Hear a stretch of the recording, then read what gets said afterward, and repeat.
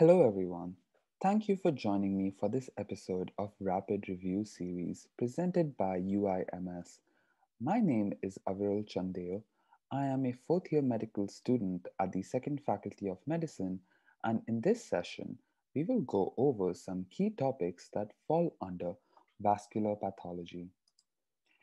Here is the breakdown of the topics we will be covering in this lecture. I would just like to point out two things before we begin. One, I am not a trained professional in the field of pathology, just a student who has pathology credits. Second, I will just be going over some of the high yield topics that might come up in tests and exams. So use this video as a supplement to your usual study material prescribed by your university. So with that out of the way, let us begin. Um, First, we have a brief overview of vessels. So, what are vessels? Vessels are tubes that transport blood throughout our body. They're composed of three layers. The first layer being intima, which contains the endothelium, subendothelium, and the internal elastic lamina. Media, which contains the smooth muscle cells and the external elastic lamina. And then we have adventitia, which contains vasa vasorum for medium and large sized vessels, um, which is basically like these vessels provide nutrition to the walls of the large and medium sized arteries. And these layers vary depending on the function of the vessel. Large vessels are elastic in order to withstand high pressure and propel blood, whereas capillaries have thin walls made of endothelial cells and pericytes to allow for exchange of gas and nutrients. Veins, on the other hand, have thin walls and valves to maintain a low pressure circuit and to prevent backflow, respectively. This fundamental difference in structure and function explains why some lesions or diseases affect specific vessels. So, let us begin with hypertension, a very common disease that affects 1 in 3 adults and is a precursor to many chronic diseases. In essence, hypertension is persistent increased pressure in any vascular bed. According to the American Heart Association, this elevated pressure can be divided up into stages to deal um, with the therapeutic approach, but 140 over 90 would be a safe bet as the cutoff value for hypertension in adults.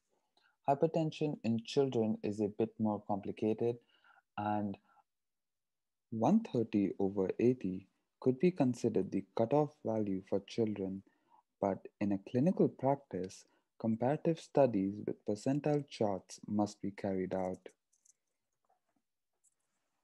So, to deal with hypertension, we have to categorize it and we do it based on etiology and clinical manifestation. Classification based on etiology is primary versus secondary, in which primary hypertension is caused by an idiopathic mechanism, which is theorized to be a multifactorial process.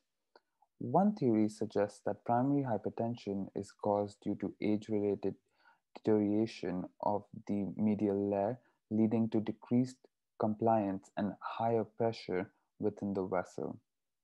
About 95% of hypertension cases in adults are caused due to primary hypertension, whereas only 15 to 20% of hypertension cases in children are due to primary hypertension, which further supports the earlier suggested theory.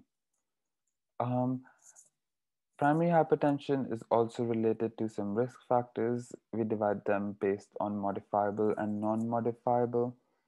Age, ethnicity, and positive family history are non modifiable risk factors, whereas obesity, diet, smoking, and stress are modifiable risk factors. Then we have secondary hypertension, which is caused by a known condition. Common conditions that cause secondary hypertension can be remembered by the mnemonic recent, in which R stands for renal diseases like renal artery stenosis, E stands for endocrine diseases like Cushing's syndrome, C stands for coarctation of aorta, E stands for estrogen pills, which are oral contraceptives in women, N stands for neurological etiologies like raised intracranial pressure and psychostimulant use, and T stands for treatment like glucocorticoids or NSAIDs.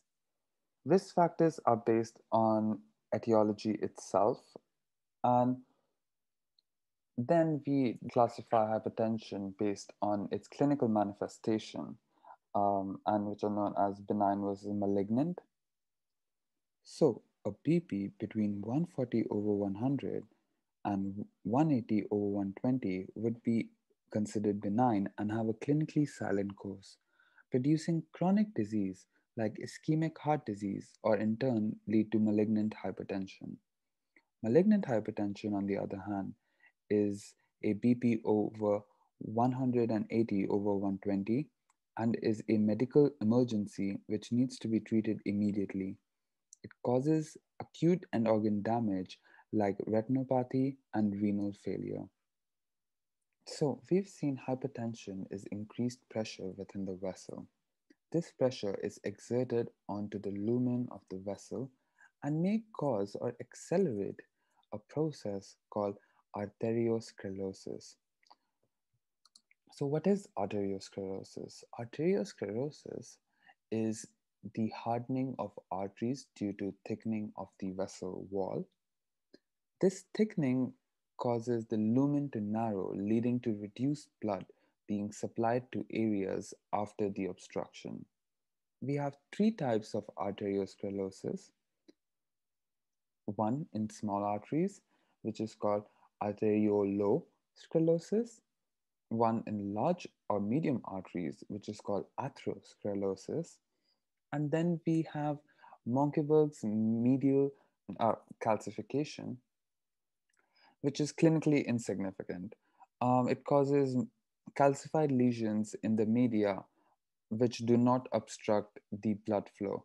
Thus, they are clinically insignificant. So, let's begin with arteriolosclerosis, which affects the small vessels. It's broadly divided between hyaline and hyperplastic. Hyaline is caused by long-standing benign hypertension or diabetes, which causes proteins from the serum to leak into the vessel wall, causing it to have a pink hyaline-like appearance under the microscope. Um, Whereas the consequence of it would be chronic damage to the organs. This damage can be seen as glomerular scarring, which would progress to chronic renal failure if left untreated. We also have hyperplastic arteriosclerosis, which is caused due to malignant hypertension. This stress causes hypoplasia of smooth muscle cells within the wall of the vessel, and this appears as onion skin when we see it under the microscope. And you can see it also in the picture on the right top hand side. And what hypoplastic arteriosclerosis does is it leads to fibrinoid necrosis of the vessel wall, which would also be accompanied by hemorrhage. And this is seen very often in kidneys. And they would have acute renal failure with flea bitten appearance, which is classical for hypoplastic arteriosclerosis or malignant hypertension. Next, we have atherosclerosis.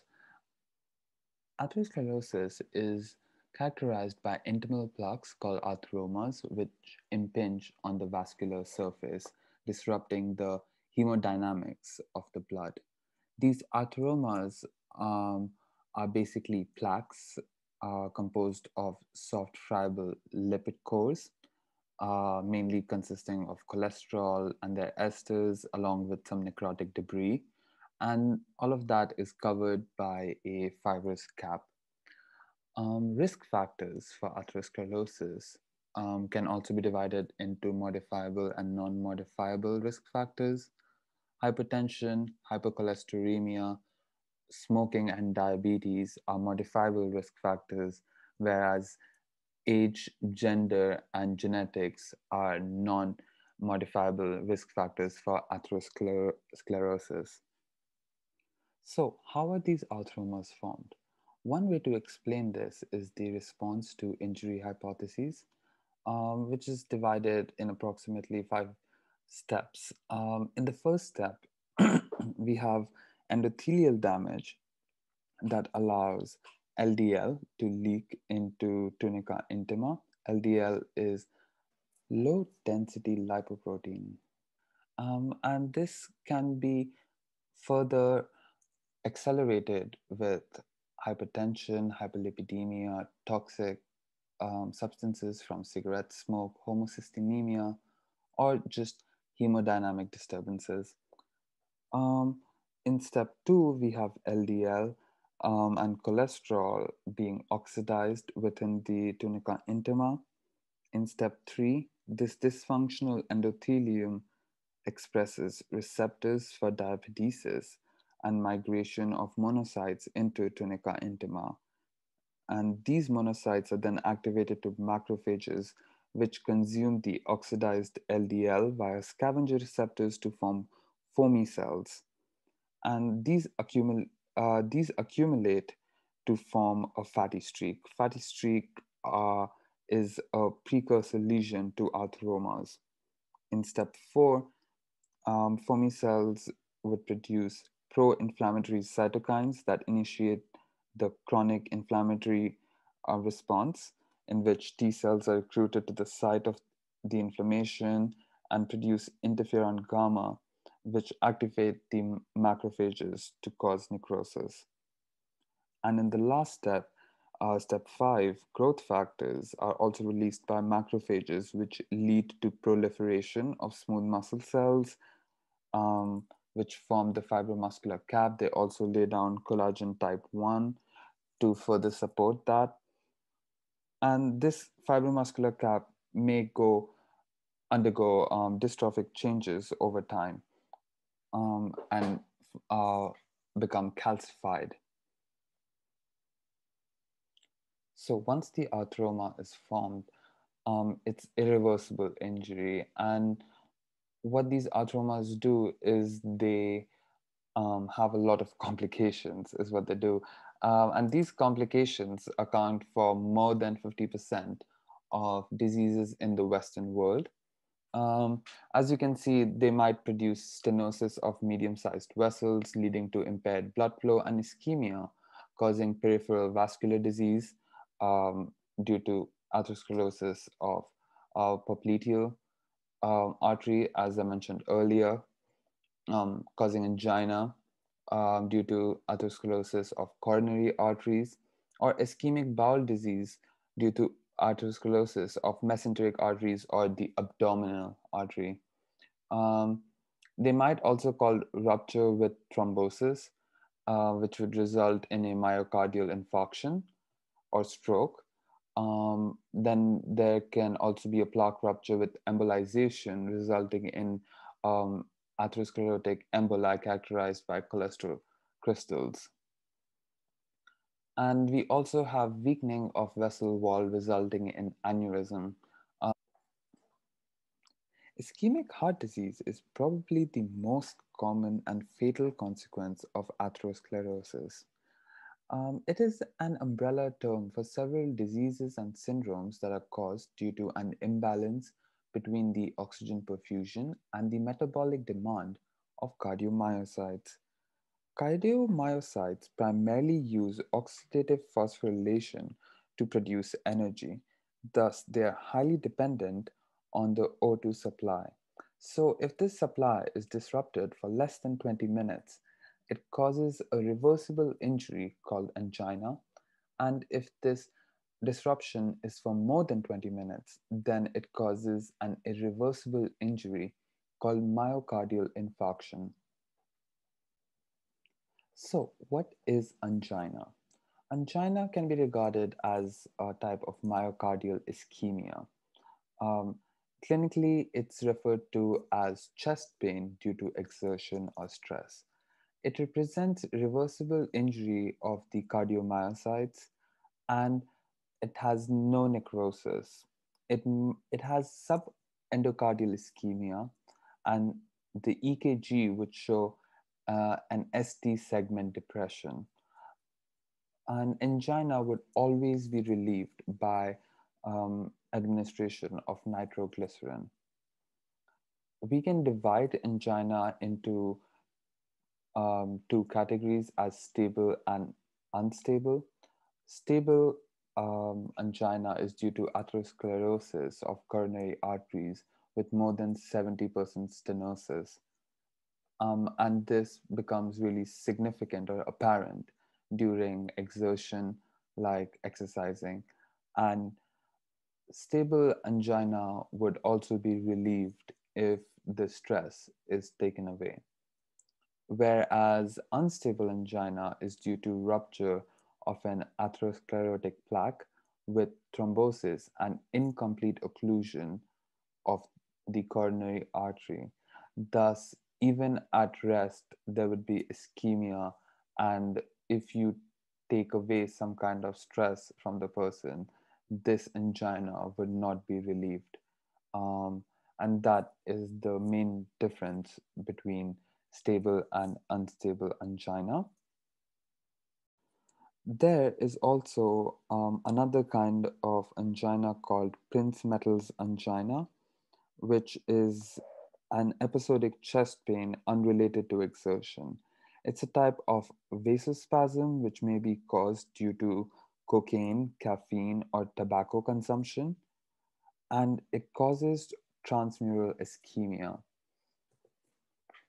Next, we have the myocardial infarction, which is basically the complete occlusion of a coronary artery, and it's mostly caused by a rupture of an atherosclerotic plaque, which causes with thrombosis. It represents irreversible injury of cardiomyocytes leading to necrosis, and most commonly it happens in the left anterior descending branch, which is almost 50% of the cases. Then on second place, we have the right coronary artery, which accounts for about 35% of cases. And then we have the left circumflex artery, accounting for about 15% of the cases. And in the image, we can also see the walls and the structures they affect. And this is quite important as this would be seen in an EKG.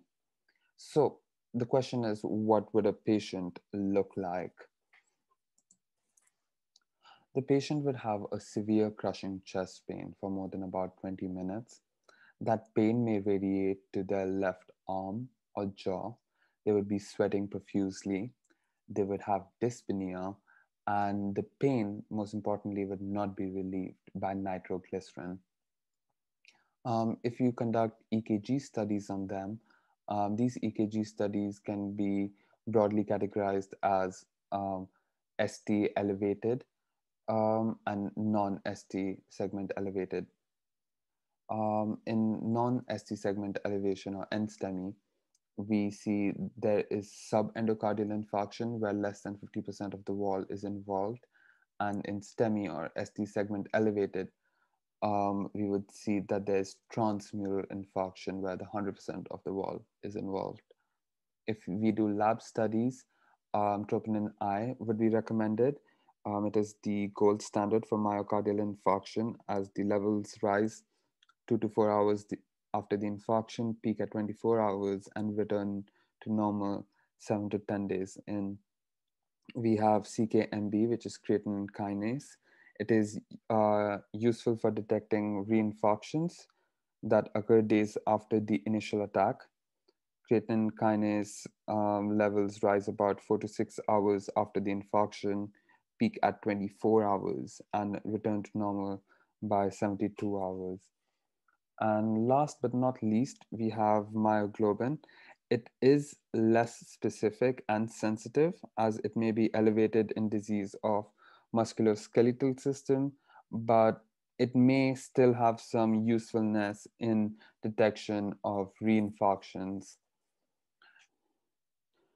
In pathology, it's also very important to look at the morphological changes during a myocardial infarction. So, in less than 4 hours, we see no microscopic or gross changes. But there are complications that might occur in this time period, like congestive heart failure, where the myocard is not able to pump adequate cardiac output due to decreased source of energy, or arrhythmia.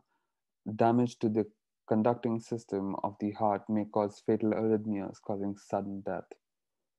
In the 4 to 24-hour period, the myocardium undergoes coagulative necrosis, which appears as dark discoloration grossly. It would show hallmarks of coagulative necrosis like preserved structure, increased eosinophilia, and lack of nuclei. And in this time period, arrhythmias are the major complication that can happen.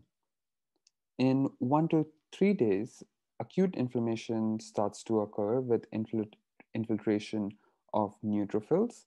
Influx of leukocytes also comes to this area, causing a yellow discoloration. Um, in this period, fibrinous pericarditis is very common, which basically is due to transmural infarction leading to spread of the inflammatory process into the epicardium and then causing inflammation there as well. In the 4 to 7 days period, macrophages are recruited after the neutrophils to clear the necrotic debris and start the healing process. On gross inspection, there might be a yellowish or white pallor, depending on which book you're reading. And the action of neutrophils and macrophages may weaken the surrounding tissues, causing them to rupture. And that's the reason why ruptures are a very common complication during this period. Rupture of the free ventricular wall, that may lead to cardiac tamponade, intraventricular septum, or papillary muscles. Next, we have the 1 to 3 week period. This period is after the necrotic debris is cleared and the healing process causes proliferation of fibroblasts, myofibroblasts, collagen type 3, capillaries, and endothelium called degranulation tissue. It has a red appearance due to the fresh blood supply. Um, and in this period, not many complications occur other than the ones that I've mentioned before already. And in months after the myocardial infarction, this damaged tissue will undergo remodeling to form fibrous scars. They're white fibrous scars composed of dense fibrous connective tissue. Um, Although it is dense fibrous connective tissue, it is much weaker than the original um, material of the wall. Thus, aneurysms become quite a common complication during this period. And Dressler's syndrome is an autoimmune reaction where, due to the previous pericarditis that we saw earlier, antigens against the pericardium are produced, causing fibrinous pericarditis. Now, let's talk about vasculitis. Vasculitis is a general term for vessel wall inflammation. The two most common pathogenic mechanisms of vasculitis are immune mediated inflammation and direct vascular invasion by infectious pathogens. Examples of infectious diseases is shown here on the slide, like the purpuric rash seen with septicemia of meningococcus. And then we have non-infectious or immune-mediated diseases, which we can further subdivide as large, medium, and small vessel diseases. So, based on the vessels they primarily affect. Now, to tackle this topic, I've condensed most of the information into tables, which will help you to highlight the key differences of the variety of diseases that fall under this topic. I hope that it's helpful. First, we have large vessel vasculitis, which consists of temporal arteritis and Takayasu arteritis. Temporal arteritis is a form of chronic granulomatous vasculitis that classically involves the branches of the carotid artery. It is the most common form of vasculitis among older adults in developed countries. It presents in elderly females as headache, visual disturbances, and jaw claudications. Flu like symptoms are also common with joint and muscle pain.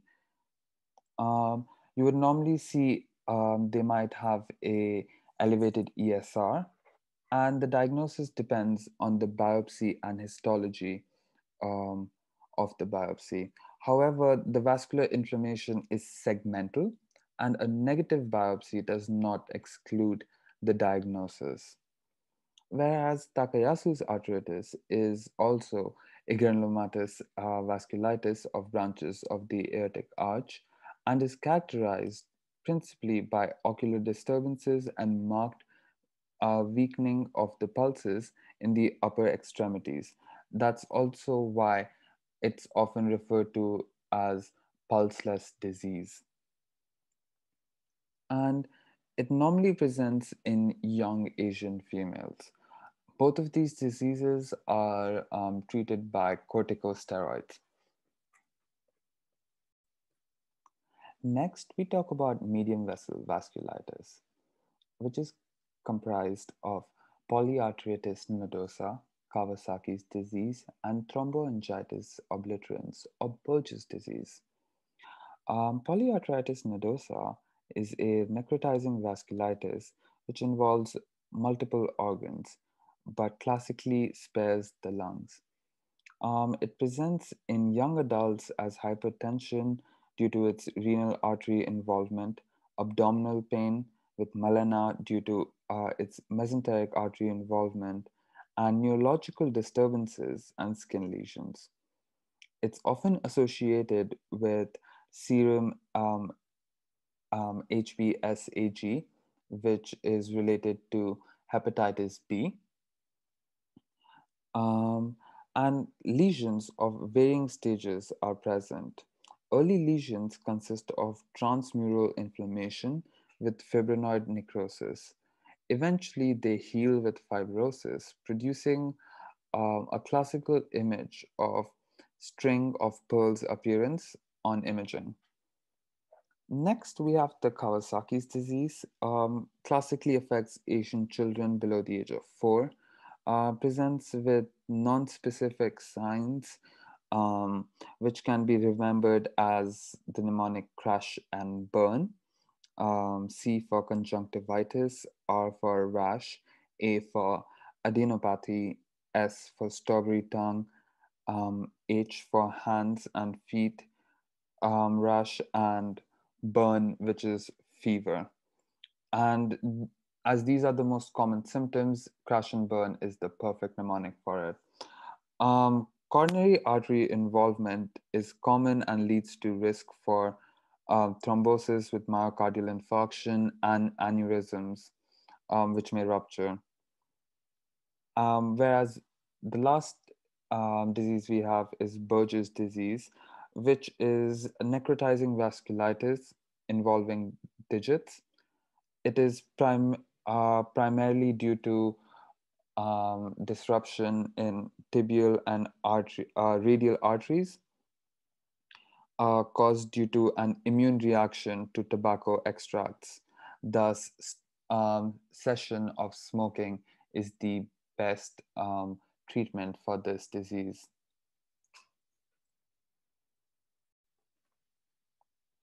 Lastly, we talk about small vessel vasculitis, in which I'm going to highlight four very important diseases. First, we have venous granulomatosis, which is a necrotizing granulomatous vasculitis involving the nasopharynx, lungs, and kidneys. Classically, it presents in middle-aged male with sinusitis and nasopharyngeal ulcerations, hemoptysis with bilateral nodular lung infiltrates, and hematuria due to rapidly progressive glomerulonephritis. Um, the disease also correlates with the serum C ANCA levels, and biopsy reveals large necrotizing granulomas with necrotizing vasculitis. Treatment is cyclophosphamide with steroids, and relapse is unfortunately common in this condition. Next, we have the microscopic polyangiitis, which is a necrotizing vasculitis involving multiple organs, and they especially affect the lung and kidneys. They present very similarly to Wegener's granulomatosis, but nasopharyngeal involvement and granulomas are absent. Um, the disease activity also correlates with the serum P ANCA, and the treatment of this condition is corticosteroids and cyclophosphamide.